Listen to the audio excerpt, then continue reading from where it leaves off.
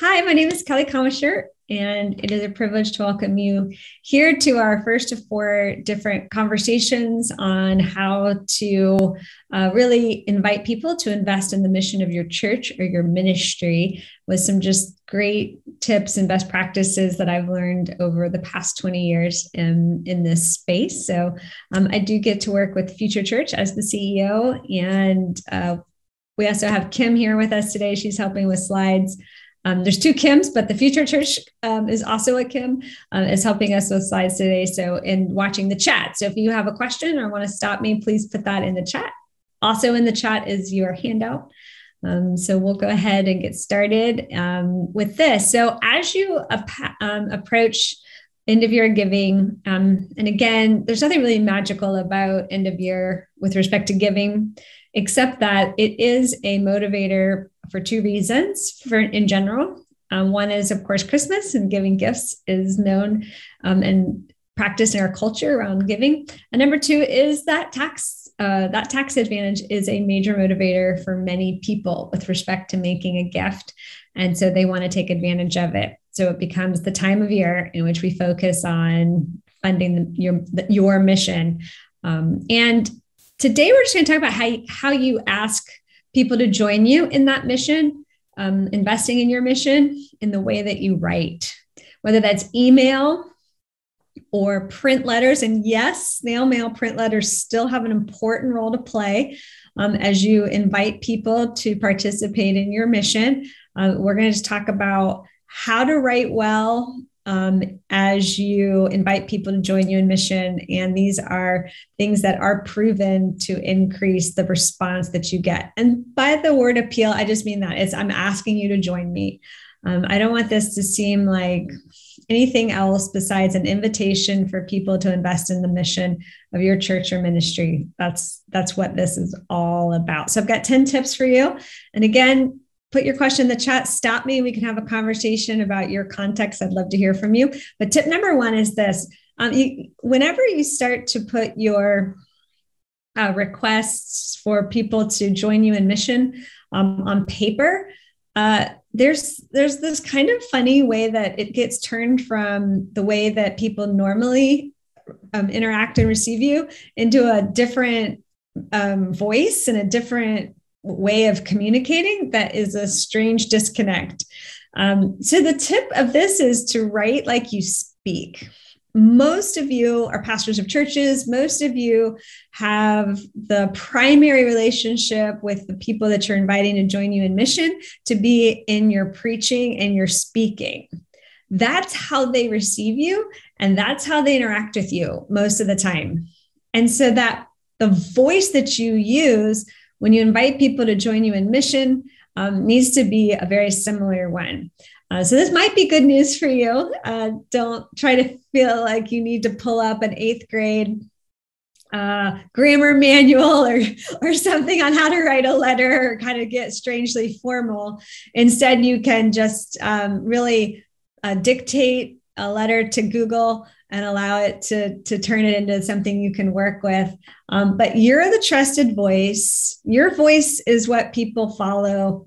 They want to know that when they're receiving an invitation from you to invest in the mission of your church or your ministry, that it's you.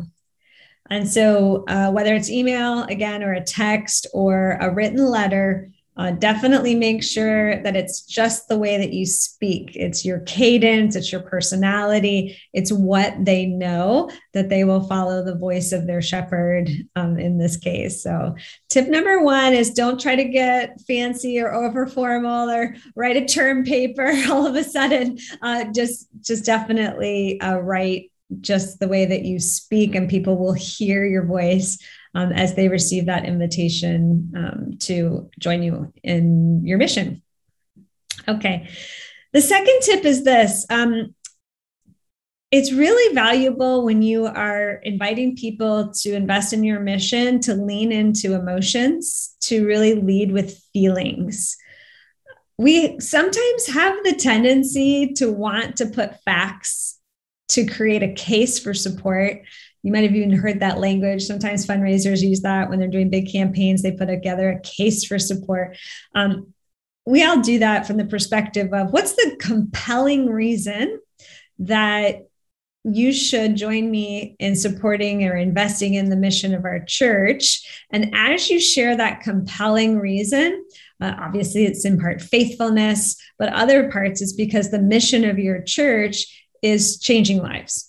And you want to be able to tell those stories of how the mission of your church is transforming lives in a way that touches people's hearts. The decision to make an investment in the mission of your church, the decision to make an investment in your Christian ministry is made at the heart, not the head.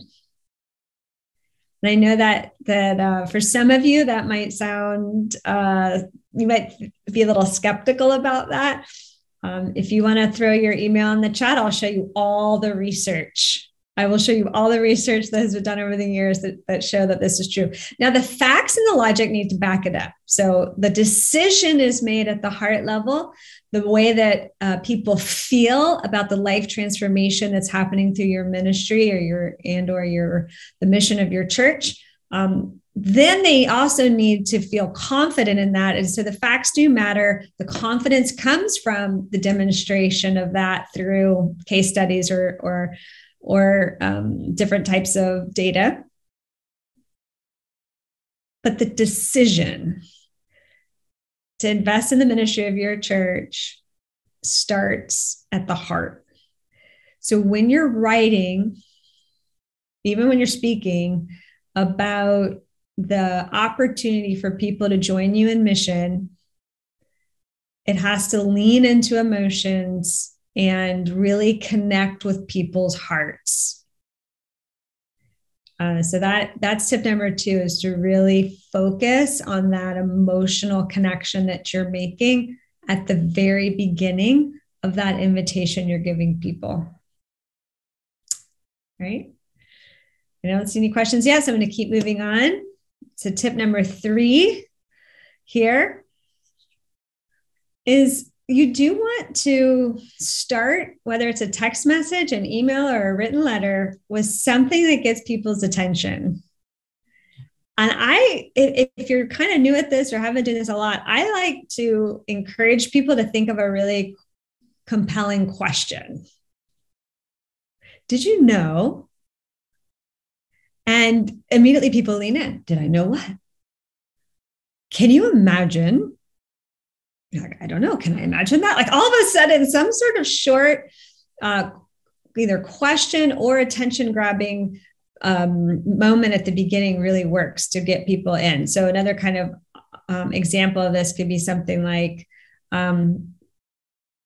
this year, we fed more families in our community than we have ever done that before. Want to know why?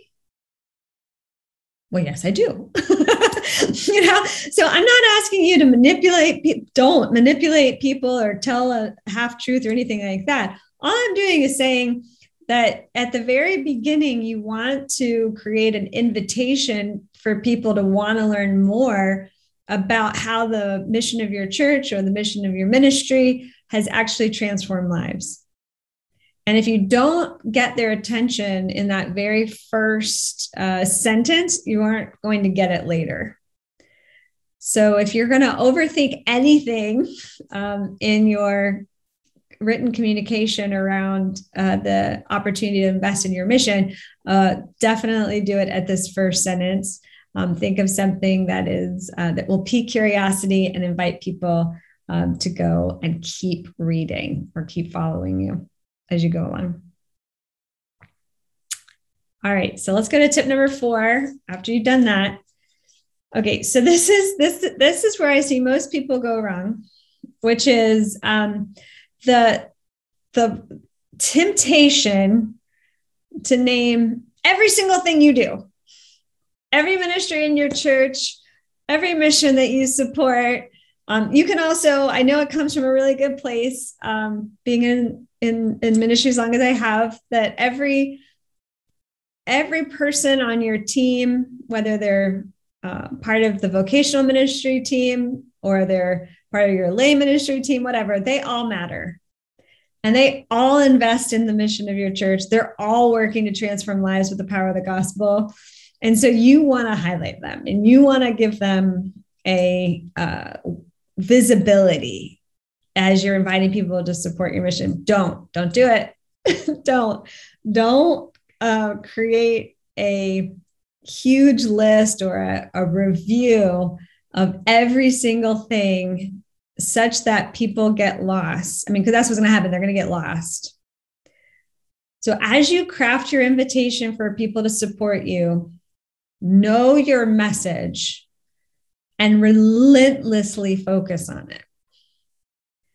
So your message doesn't necessarily have to be something as singular as, one particular area of ministry that you do.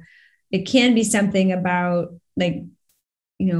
our church was founded our founding charisma as a church was related to vulnerable children.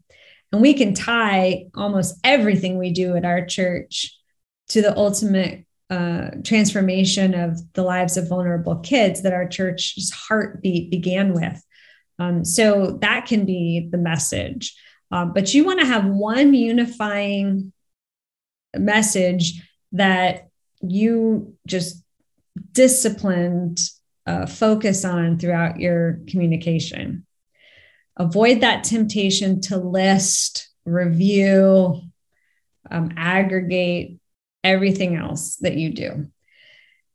Because once you know your message and you focus on it, you're going to be more successful, because at the end of the day, the focus of this communication is, I am inviting you to support the mission of our church, or you can say this, I'm inviting you to participate in Jesus's mission to build the kingdom through the ministry of our church. If people have to find that in your communication, we've lost the point of the communication. That is it. It's not to show off everything else that's going on, which is wonderful, but this is why we exist, and I'm inviting you to participate in it with me. Period. Now, I'm going to give you a few other tips on what goes around that, but know your message. This is who we are. I'm inviting you to participate in our mission, in our ministry. That is the focus of this communication, whether you're giving it verbally, email, text, or letter, and you got to stay on message. All right. Okay. So then I'm going to go to a counterintuitive tip, which is number 5, which is this. In your written communication, maybe not your preaching, but in your written communication, longer really is better. You may be tempted in our quick, fast world to craft communication in written form that is short and sweet. There's lots of reasons for this, but the data is very clear. People have tested different types of appeal letters for nonprofits, churches, all kinds of things. And longer pieces of communication perform way better. Now, there are some types of science to this. In other words, you got to keep people engaged. But the opportunity to keep bringing people into the story and bringing them deeper into a relationship with you, emotionally connecting with you, and helping them to feel like an integral part of the mission that you're on together happens during that length. It happens during the continued conversation you create as you in a longer letter. It also, just by sheer word count, even I guarantee you people aren't actually reading it all, but the sheer word count demonstrates that you care about it. So think about that for a second. If you get a little note from an acquaintance or something, hey, good to see you at the basketball game. Hope you're well. Great. If you get a 4-page handwritten letter from that person, hey, Hey, it was really nice to see you last Friday at such and such basketball game. We haven't connected in a really long time. I love seeing your family there and your daughter's, as point guard was, I don't know. But if you get a 4-page handwritten letter, you're already feeling much more seen, much more valued, much more a part of the relationship than you would if you got a handwritten, like a 2-sentence note, right? I just want to encourage you, it's not different as you think about writing your letters to people with respect to inviting them to and join you in supporting the mission of your church. The longer the letter, the deeper the relationship, the more emotional connection you have. These letters, when written, perform, meaning you get a much larger response to them. So I know that it seems counterintuitive that people want quick and sweet, but tell a story, connect emotionally. And then the other kind of tip around this is, underline or bold the phrases in each paragraph that matter, so that if you only read the phrases in each paragraph that were underlined or highlighted, you would get a coherent short note that made sense. Because some people will just scan those and that needs to make sense. But the fact that all of the words are on the page means that you will have a much better chance of having a response. So that's the tip. If you have questions about that, we can go into that later because it is a little counterintuitive. All right, let's go to number 6. Now, having said that, I want you to put a lot of words on the page, but I want you to make it insanely readable. And what I mean about that is it needs to be very accessible to somebody at a 7th grade reading level. Short sentences, short, complete thoughts. Try to avoid jargon that is only known to the insider community of your church or your ministry. For example, I was working with a ministry that does a lot of work around intervening for families before they're homeless. And the invitation to support the ministry they do had a lot of jargon that they use internally related to Department of Health and Human Services and the way that housing works in the city. And I was like, no one's going to know what this means, but they like the curse of knowledge, they all knew what that meant. So as you're writing your letter, you want it to be able to be completely accessible to the 7th grader who lives next door and knows nothing about your church or your ministry.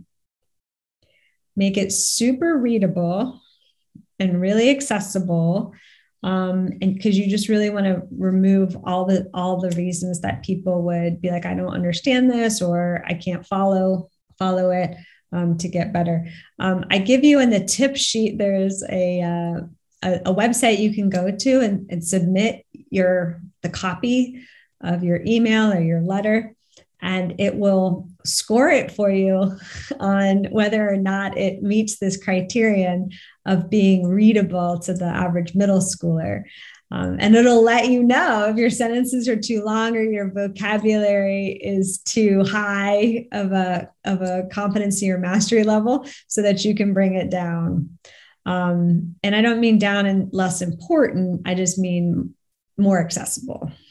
But we also know from science that these letters that hit this mark of readability, they have a higher response rate and participation rate. So we want that for you. All right, here's another insider trick that we do. It is a really fun one. And this is the word you, Y-O-U, the word you.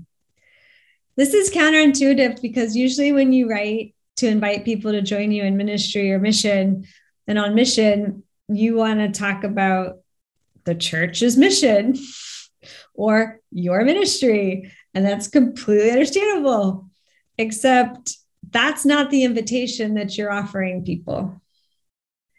The invitation that you're offering people is the opportunity to live out their calling. The invitation you're offering people is one to go in a deeper faithfulness with Jesus as a disciple. What you're offering people is the opportunity to be a part of the mission of your church, because they are carrying that mission with them where they live, where they work, where they play. This letter is not about you at all. The most important thing you can do is to shift the tense of this to you. You are a part of the ministry of our church. You help to fuel the mission of our church by doing this and this and this. Your calling is really important. We wouldn't be able to be on mission together for the kingdom without you. Whatever it is. This letter is about the recipient. It's not about the sender. I always kind of like to use that image of an electric a cord with a plug. Like, the opportunity you're giving people is that they have a desire, they do, to transform lives, and you're giving them the opportunity to do it. You're giving them the opportunity to plug into the power. But it's about them. I want to help you with your innate desire to be part of transformative ministry, transformative power of the gospel. I want to help you. I know that is inside you, and I'm just going to help you place it by joining what we're doing as the body of Christ in our church or in the ministry that you lead. But it is 100% about them, their calling, their faithfulness, giving them a place to live out that calling on their lives and to invest. So what we do is we always look through the communications that we write, and we circle the word you, and your page should bleed. Like, there should be so many circles on it because the word you shows up so many times that it looks that is uncomfortable with red ink, red circles everywhere on your page. So really, really think about that, and then go back and write it in an authentic way, of course, but just really pay attention to that tense that you're using as you craft communication. All right. Tip number 8.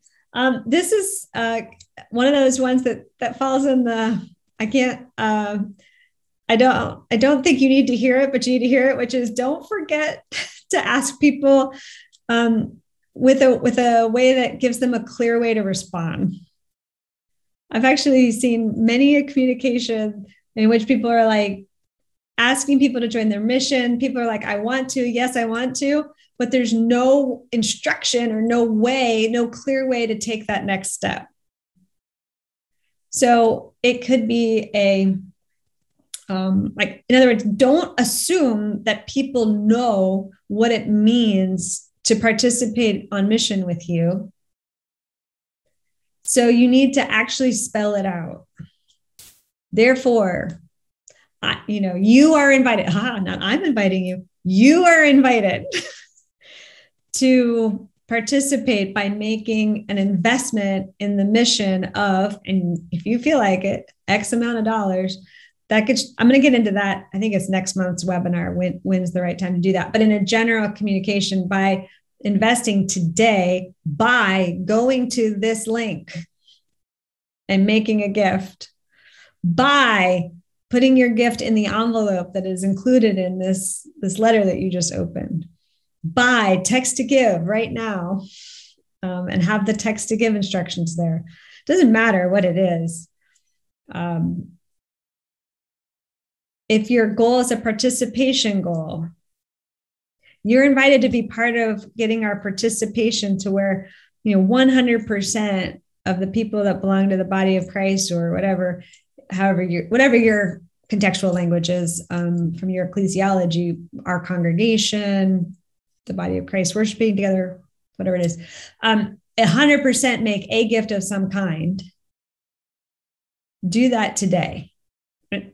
Whatever it is, whatever your call to action is, just don't forget to say it.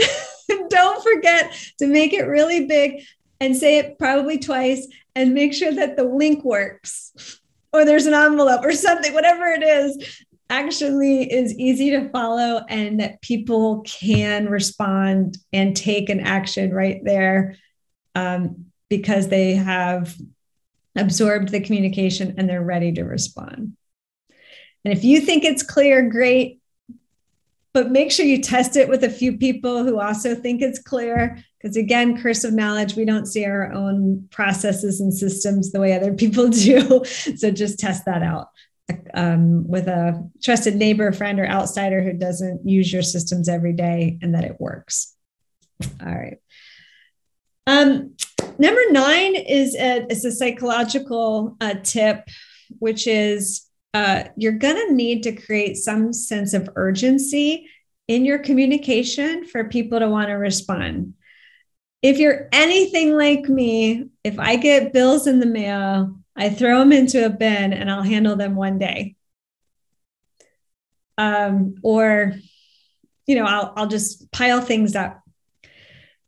There, other than December 31st, and in our December webinar, we'll talk a little bit about how to navigate the last few days of the year.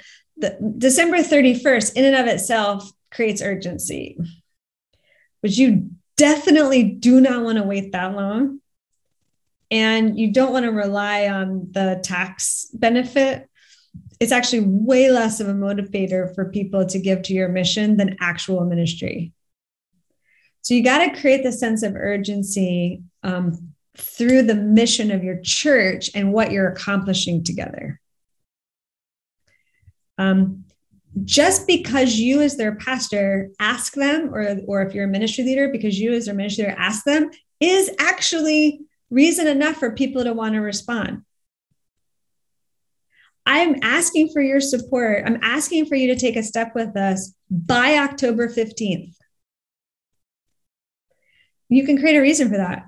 The elders of the church, or whatever you call your leaders, are looking at being great stewards of our resources and how we're going to invest in the new year. And your response today helps us to make that possible, whatever.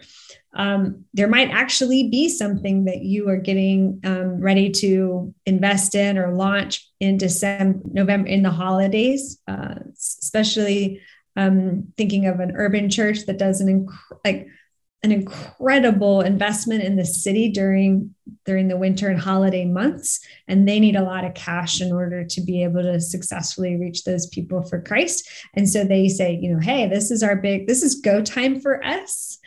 So we're looking for that response to come back before November 1st. It's by Halloween, in order to be able to do our biggest contribution to the community that we do each year. So whatever it is for you, but you need to say, there has to be a reason to not put that communication down, email, letter, whatever it is, and get back to it when they feel like it.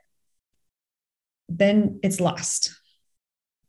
There needs to be a reason to respond right away. And I am not saying create something fake or false to manipulate people.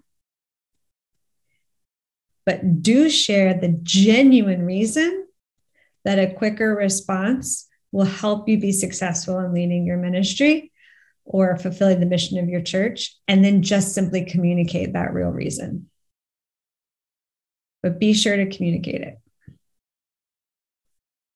All right. And number 10, the last one here is the value of the PS. This might seem really old-fashioned and somewhat romantic, the PS. Of course, it stands for postscript, meaning after the script, or after my thought, by the way. I think is the text, the BTW is the text message version of the postscript, by the way. Whatever you want to call it, here's the point. When people receive a written communication from you asking for their participation in your ministry, there's a ton of science, again, to studying the postscripts, or that little by the way at the end of the letter. So it's under your signature, or however you sign off, there is a last by the way statement.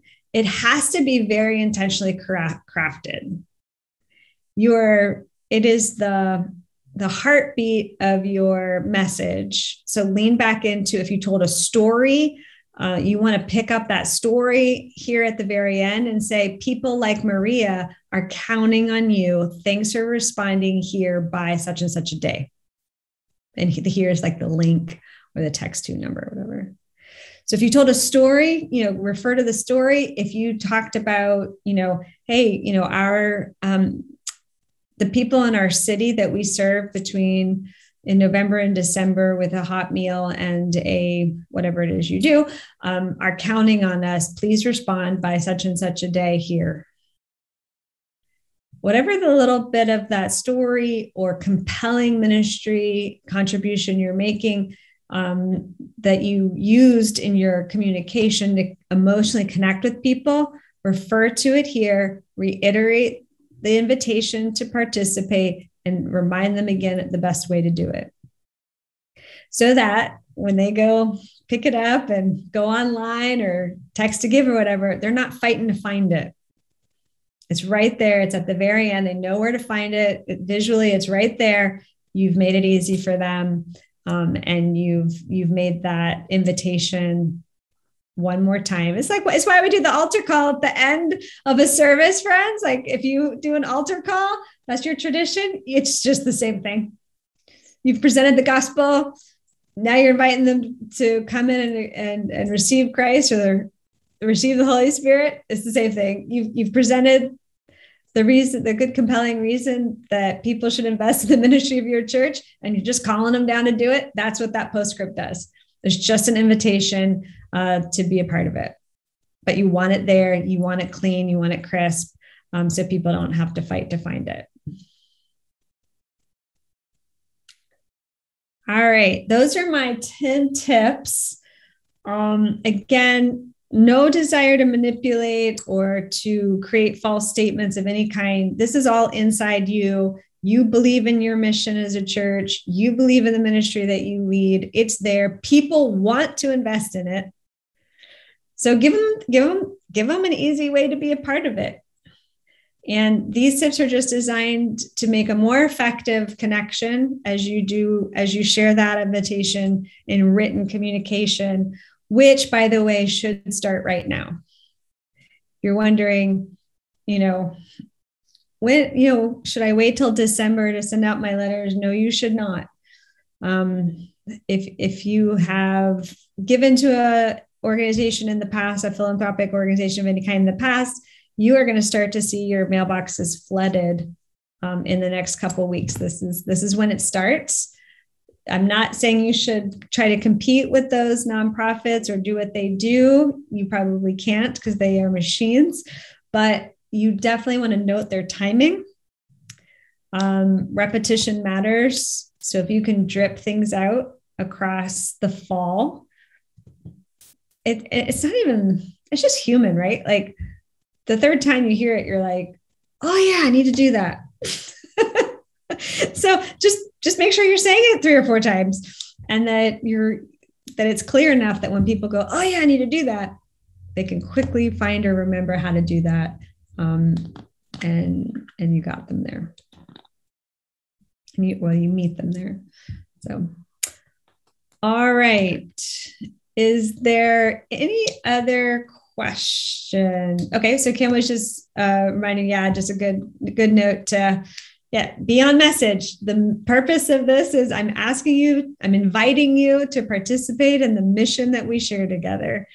It's all about you being able to live out your calling and to be a faithful disciple. And we get to do this together. Isn't that cool? We get to do this together. And in doing that, you'll win. So, all right. I don't see any other questions. The tip sheet is in the chat box. If you haven't downloaded that, we'll definitely also include it in the replay link to this. But if you go to the chat box, the tip sheet is there for you. And sign each month, I'll be doing a different webinar on a different aspect of how to be effective in inviting people to support your mission. So I will see you next month in October for our next go around. In the meantime, thanks so much for joining us. And I hope this was helpful to you. Have a great day.